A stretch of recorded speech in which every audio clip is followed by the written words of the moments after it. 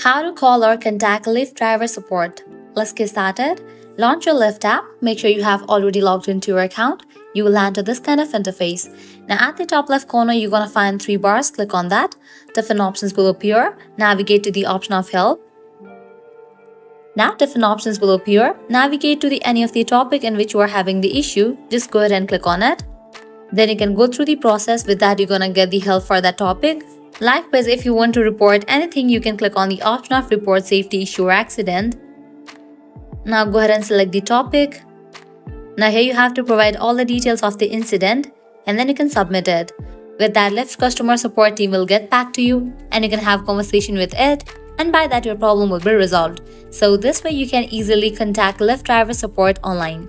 At the end, if you guys find this video helpful, don't forget to like, share and subscribe to our channel. Thanks for watching.